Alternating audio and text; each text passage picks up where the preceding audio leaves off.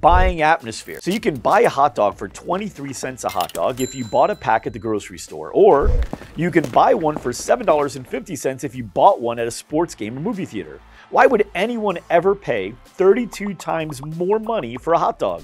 Surely it's not 32 times more valuable than the other one, right? It's because the atmosphere you're buying them in are buying atmospheres, and buying atmospheres make people buy. There is no better buying atmosphere than the holiday season.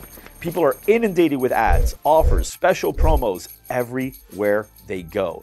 They're already in buying mode while they're taking out their credit card for their kids, their family members, and their friends. If you look at your purchase history, and you're like most people, you'll find that not only is the holiday season the time that you spend the most on others, but the time that you spend the most on yourself as well.